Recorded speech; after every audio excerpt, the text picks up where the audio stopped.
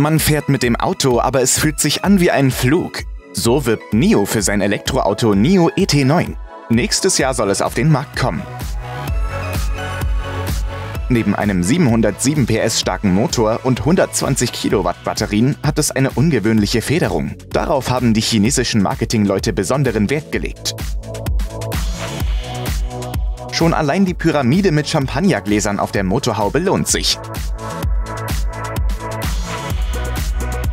Außerdem schüttelt das Auto den Schnee ab wie ein Hund und tanzt einen Stepptanz. Über diesen Wunderanhänger ist nur wenig bekannt. Klar ist, dass die Chinesen 4 unabhängige Hydraulikpumpen eingebaut haben. Eine für jedes Rad, sowie Active-Module, die innerhalb von 5 Millisekunden auf die Bewegung reagieren.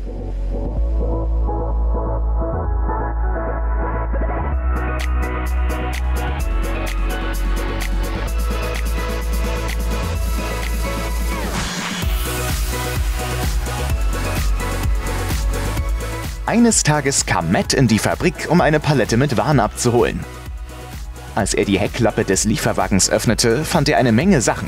Er musste Ordnung schaffen, bevor er die Palette laden konnte. Als er fertig war, dachte er, was für eine Verschwendung von Platz. Er gründete BuiltRight Industries. Heute stellt das Unternehmen Aufbewahrungspaneele auf Basis des Molly-Systems her. Und das mit Erfolg. Ein Bausatz für den Ford Ranger kostet 576 €. Die Paneele sind aus 3,2 mm dickem Stahl. Sie werden nicht nur an den Seiten, sondern auch im Innenraum verbaut.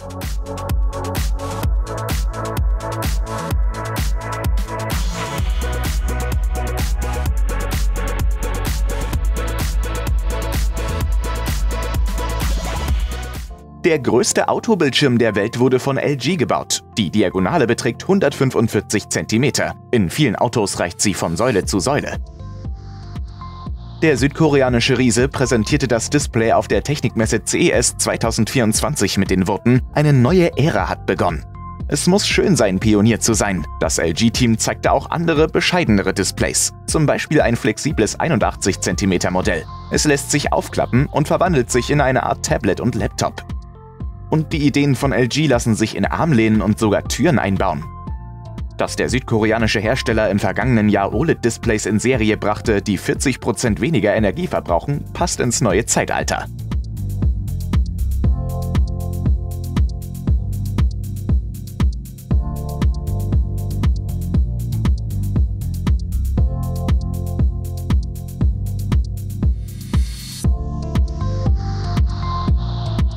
Eine Profi-Fernsehkamera kann locker über 27.600 € kosten. Jetzt wird klar, warum ein solches Befestigungssystem mehr als 1.000 € kostet.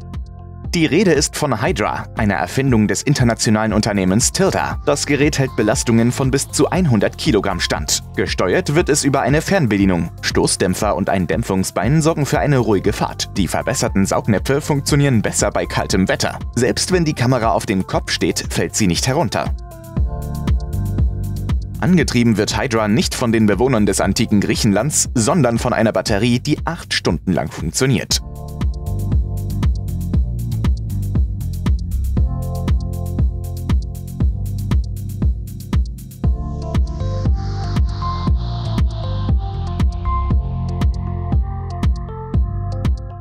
Sanctum ist eine gute Hilfe für alle, die Autositze ohne Heizung und Belüftung nicht mögen. Das System aus den USA ist für die meisten Autos geeignet und kostet 345 € pro Sitz.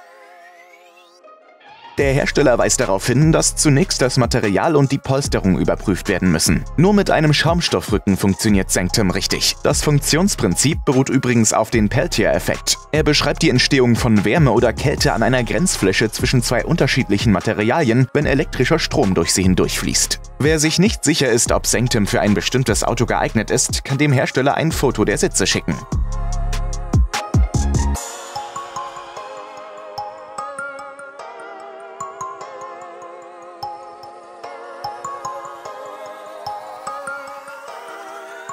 Als nächstes sind 2 US-Firmen an der Reihe, die auf Erfolgskurs sind. Denn wozu etwas Besonderes erfinden, wenn man auch Mini-Leitern verkaufen kann?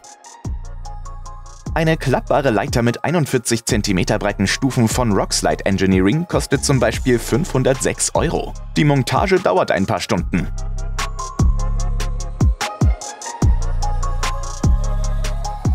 Smittybilt Automotive bietet eine eigene Variante an. Ein paar dieser Stufen kosten nur 74 €. Es ist kein Bohren erforderlich und es gibt integrierte Taschenöffner.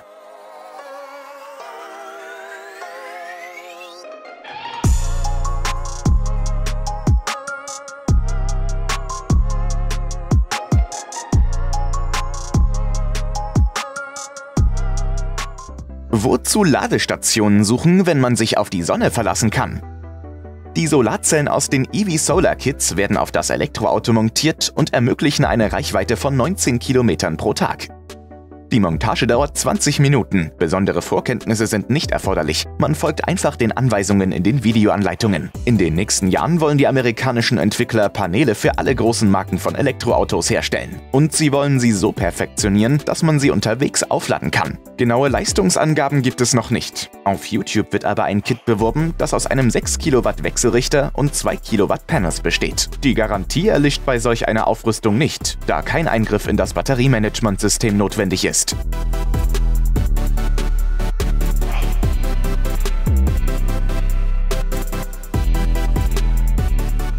Der Ford F-150 und andere Pickups sind keine Zugmaschinen, auch wenn für sie Sattelkupplungen hergestellt werden und der elektrische F-150 Lightning einen Anhänger von 4,5 Tonnen ziehen kann. Aber Vibrationen, unebene Straßen, Erschütterungen und andere Nuancen können dem Fahrer eines Pickups mit Anhänger deutlich mehr zu schaffen machen als einem Lkw-Fahrer. Das wissen auch die Entwickler des internationalen Unternehmens Hitches. Deshalb bieten sie Anhängerkupplungen an, die mit einem pneumatischen System ausgestattet sind. Sie dämpft Vibrationen, verbessert die Laufruhe und reduziert Schwankungen.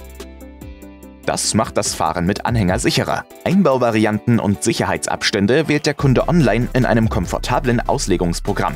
In der Einstiegsversion ist die Sattelkupplung für 5,4 Tonnen ausgelegt. Es gibt aber auch stärkere Varianten mit 13,6 Tonnen. Die Preise liegen zwischen 460 und 737 €.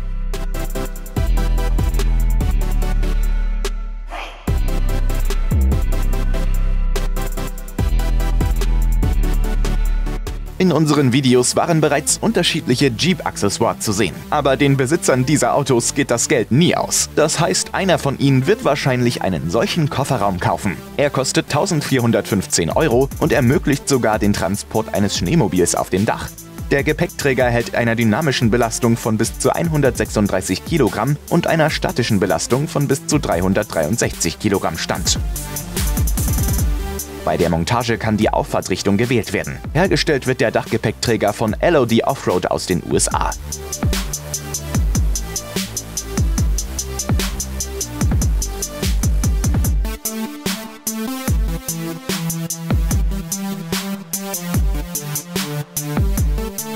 In Kanada fallen jedes Jahr mehrere 100 Zentimeter Schnee. Das Jahr 2024 war keine Ausnahme. Ein Sturm traf den Osten des Landes und verursachte Schneeverwehungen, die doppelt so hoch waren wie sonst im Februar. Das führte zu einem Ausnahmezustand, geschlossenen Schulen und Problemen auf den Straßen. Aber es ist großartig, dass die lokalen Unternehmen keine Angst vor der Natur haben. Die Straßen sind verschneit? Kein Problem. Sie tauschen die Räder gegen Raupen aus. Die heißen Nordtrack, erfordern keine großen Umbauten am Fahrzeug und sind in einer Stunde montiert. Die Entwickler schreiben, dass die Raupen für fast alle Allradfahrzeuge geeignet sind.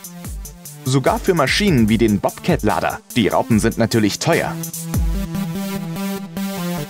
Ein Satz für den Ford Bronco kostet 11.600 €. Aber man kann dafür auch dort fahren, wo Straßen enden und Pfade beginnen.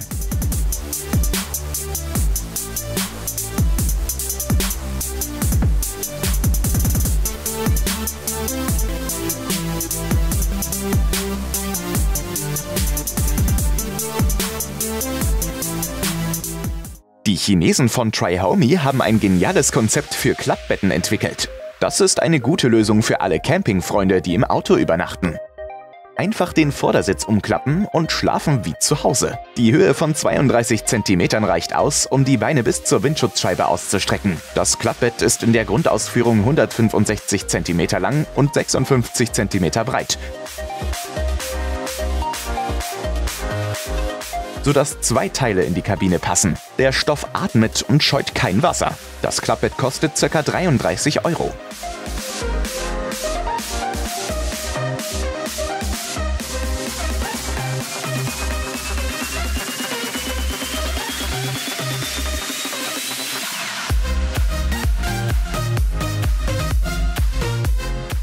2022 präsentierte das Team von General Motors die dritte Generation des Chevrolet Colorado.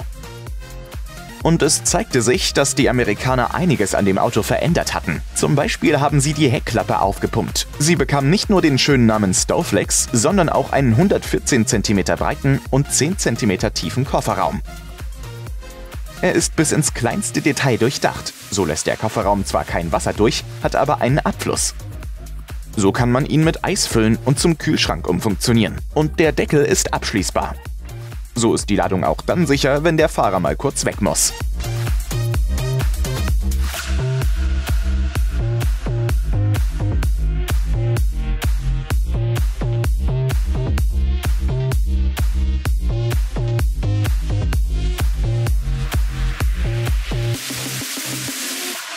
Wen das chinesische Klappbett nicht beeindruckt hat, für den haben sich die Amerikaner etwas Interessantes einfallen lassen. Das Topper-Tent ist eine Art Kung, aber im Zeltformat. Sowohl offene als auch geschlossene Plattformen können komfortabler gestaltet werden, denn Topper-Tent ist in einer Minute aufgebaut.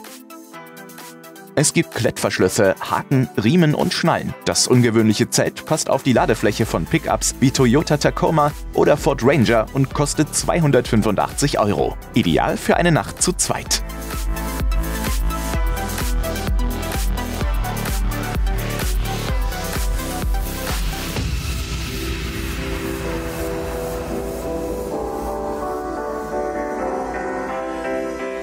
Was haben Bulgarien, Australien und Großbritannien gemeinsam? In all diesen Ländern werden sechsrädrige Toyota Hilux produziert. Das Aufmotzen ist nicht nur beliebt, sondern auch nützlich. So haben die Briten sogar eine Feuerwehrversion gebaut.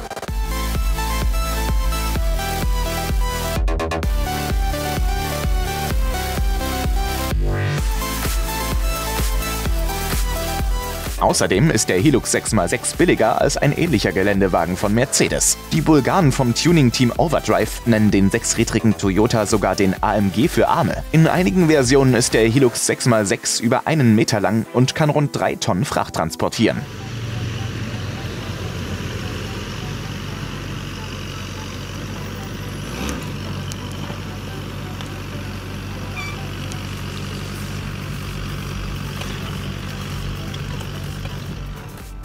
Eine enge, schmale Plattform, ein Wohnwagen und ein unsicherer Fahrer. Gute Voraussetzungen für ein paar lustige Videos auf YouTube. Das australische Team von Purple Line hat offenbar genug davon gesehen. Und deshalb ersparen sie den Fahrern Nerven und Zeit, indem sie ihnen solche Blöcke verkaufen. Die Blöcke drehen die Räder des Anhängers, und zwar per Fernbedienung. Man muss sich nicht mehr mit dem Rückspiegel herumschlagen und 100-mal hin und her fahren. Hört sich gut an und funktioniert noch besser.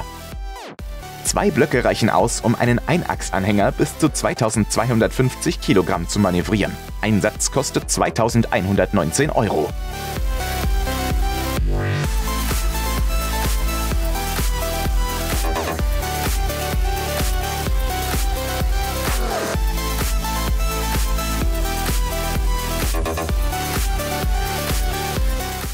Fast jeder kann sich eine Packung Nägel aus dem nächsten Baumarkt leisten. Dazu noch ein paar Handschuhe und schon hat man ein Diebstahlset. Die Frau im Video zeigt, wie einfach das geht. In wenigen Sekunden ist die Scheibe eingeschlagen und man kann alle Wertsachen herausholen. Wenn der Autobesitzer die Smash-and-Grab-Folie angebracht hat, hat der Dieb keine Chance mehr, selbst wenn er einen Hammer hat. Außerdem fällt das Glas nicht heraus, selbst wenn man darauf schießt. Der Dieb wird also höchstwahrscheinlich leer ausgehen. Eine gute Idee. Schade nur, dass die Website des Herstellers nicht mehr erreichbar ist.